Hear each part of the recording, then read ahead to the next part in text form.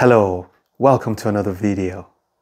This is, I don't know if I should call it a trig equation. It's not an equation because we're not solving for anything. We just want to show that when you add arctan 1 to arctan 2 to arctan 3, your answer is pi. Okay. Well, I know from the unit circle that arctan 1 is pi over 4. Let's not forget that every time you solve or you try to work with arctan, you know the minimum you can get from arctan and you know the maximum. So the range for arctan graphs, I'm going to put it here, somewhere here. It's going to look like this.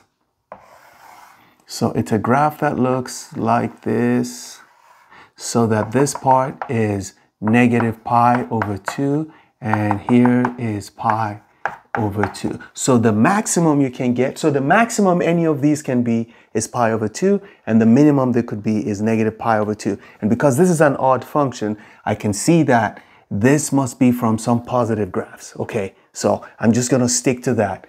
Now, because I already know what this is, let's write the answer. This is pi over 4. I don't know what this is, so I'm going to write x. I don't know what this is, I'm going to write y. But want to see that pi over 4 plus x plus y will be what is the most it could be. I'm trying to set the template for what's going to happen because whatever answer we get will have to be greater than pi over 4. Okay, definitely, because we're going to add this to it. But what is the maximum it can be? Well, what is the maximum this can be? The maximum this can be will be, this is maximum pi over 2. Maximum pi over 2. If you add pi over 2 to pi over 2, what would you get? You're going to get pi. So it means that the minimum, the totals, because these can be 0, okay? We're going to say they're not going to be negatives because these are positives and this is just an odd function. So if you want to get a positive, your angles have to be positive. If you want to get a negative, your angles have to be negative. So this makes it very clear, okay? To get negative values of arctan, you have to put negative angles here or positive angles here. So let's just leave it that way. Okay, it helps us to understand it. This plus this, the minimum it could be is pi over 4 if we assume these two are 0. And the maximum it could be is pi over 4 plus pi over 2 plus pi over 2, which are the maximum values. So we can say that the result we're going to get is going to be something like this. Pi over 4 will be less than or equal to arctan 1 plus arctan 2 plus arctan 3, and this must be less than or equal to the sum of this and these two, and the max these can be will be pi over 2, which is pi. So it's going to be, and what is pi plus pi over 4? That's going to be 5 pi over 4, 5 pi over 4. So the answer to this, or the pi value of these three must be between pi over 4 and 5 pi over 4. So this is something we need to set before we start trying to find what h is going to be. So now that I know what this is, I don't know what this is, I don't know what this is, but there's something I know. So if I know that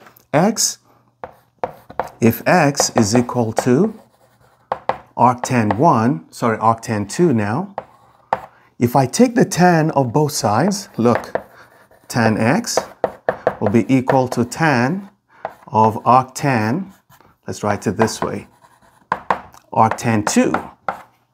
Well, we know by the principle of inverse functions, the inverse of a function always takes out the original. So this is 2. So I know that tan x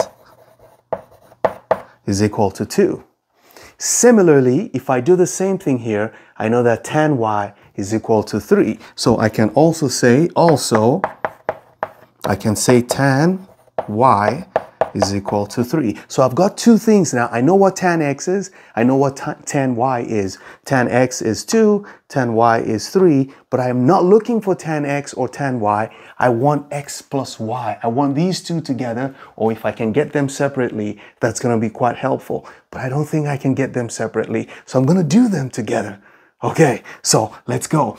Now, is it possible to get an expression for tan x plus y?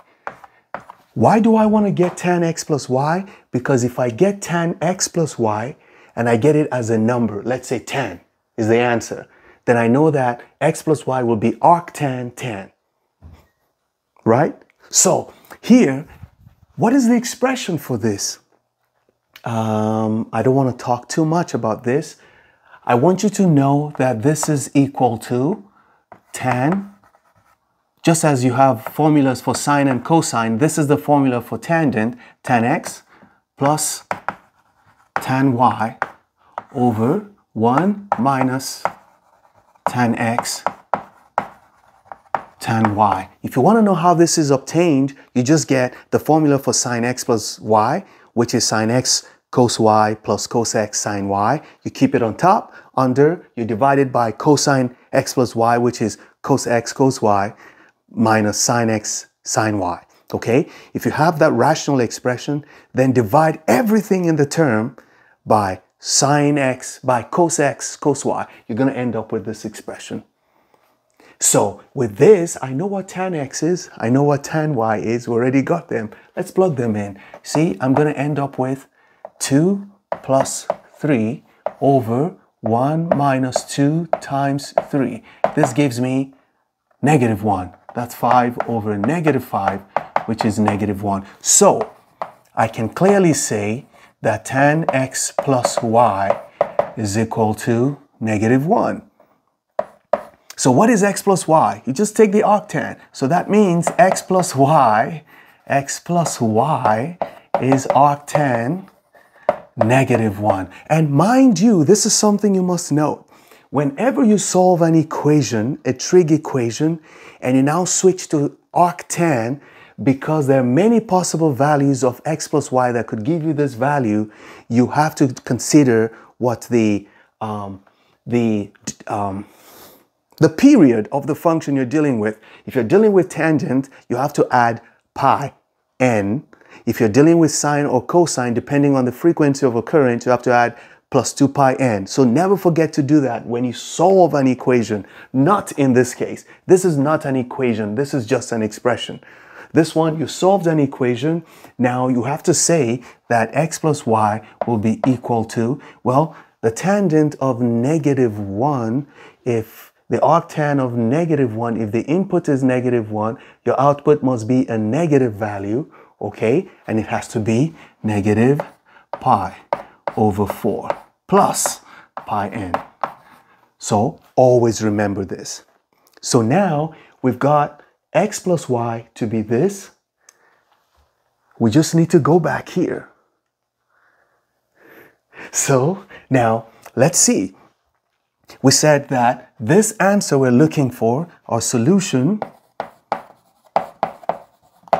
is between pi over 4 and pi n.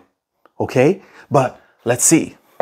We're going to add this to this plus this. So pi over 4, we're going to have pi over 4 plus x plus y. We know x plus y is this, which is negative pi over 4 plus pi n. Nice. What is it? What does it give us? Well, this gives us 0. And what do we have left? Pi n. What can n be? Can n be 0?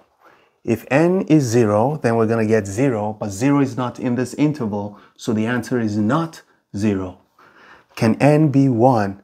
If n is 1, this is going to be pi. And that means pi is in this interval. Pi is between this and this, because this is slightly greater than pi, and this is nice. So pi is a good answer. Can n be 2? Remember, n has to be an integer. Can n be 2? 2 pi is already greater than this value. So the only value we can accept for this is when n equals 1 and this is equal to pi. So n must be 1 to satisfy the inequality. Therefore, arctan 1 plus arctan,